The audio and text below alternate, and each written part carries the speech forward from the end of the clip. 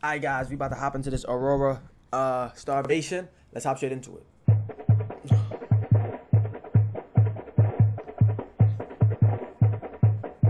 I miss the touch of human hands on my skin.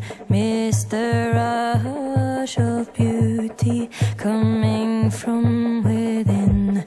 Do I need to be torn just to see who will care? I sleep on the floor, dreaming my life away. Hold on, because she said, do I need to be torn just to see who will care? And it goes to show her being vulnerable, but also the depth that she's willing to go to find companionship. You know, she questions it, like how far does she need to go, basically. And then she's like, oh, I sleep on the floor, dreaming my life away.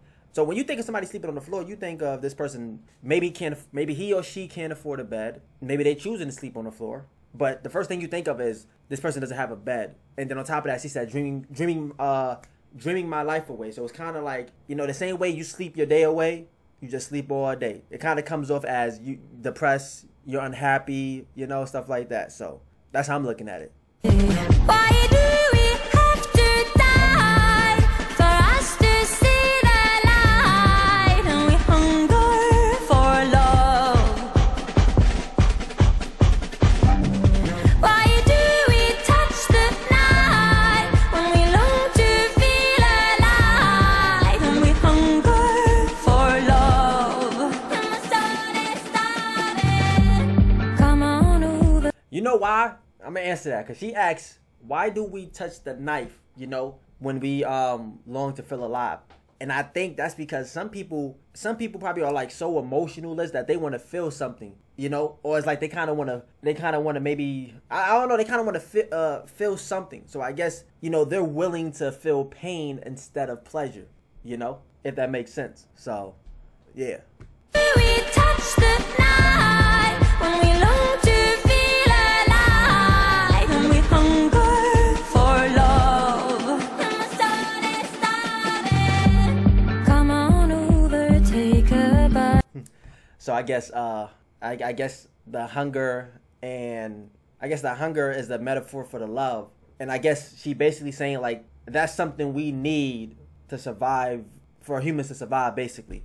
I think that's exactly what she's saying, you know, because nowadays humans, I don't know why I'm saying it like that, but people, you know, they lack in love, you know, connection, relationships, friendships, all that other stuff. So for her, it's like, you know, the hunger is like the love. You need the love the same way you need to eat to survive, basically. So yeah. Of the last apple here on earth, will the virtual mind become stronger than mine? And when my ego dies, will I stay here forever?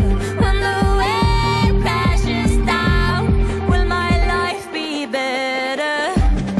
Why? Hold on, because now we talking about AI. Now we talking about AI. So she said, when my ego dies, will I still be here forever? I don't know what she meant by that, but I could think of that two ways. So you know, AI basically, they done trained AI to basically sample people's voices to make it seem like they still here. They done trained AI to basically take a person's face, put it on somebody else to make it seem like that person is still alive, you know? So yeah, that's the only way I could really think of it, you know? Do we have to die for us to see the light? And we hunger for love. And the sun is starting. Why do we touch the night when we long to feel alive? And we hunger for love. And the sun is starting. Break me, chasing the enemy. Gotta deal with the devil, but I got this time.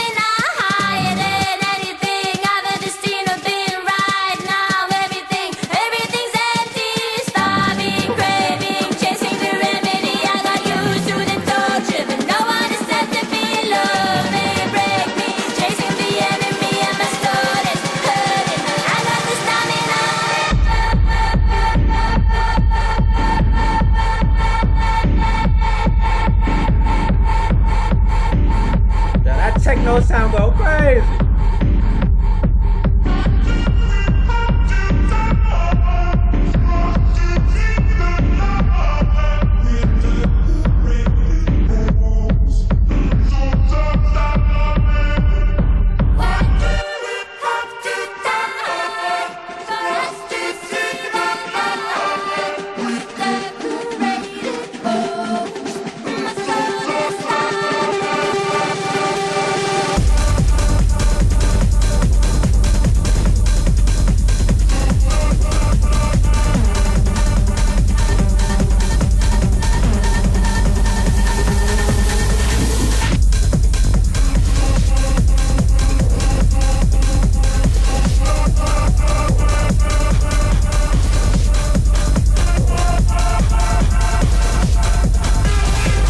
If I had to sum this up, I would say this song kind of comes off as, you know, her wanting, I guess, a connection, love, and no, matter of fact, not her wanting it, but it's like yearning for connection, love, and I guess the meaning and the word that often feels like, you know, disconnected, you know, if that makes sense. So, yeah, but it has a lot to do with AI.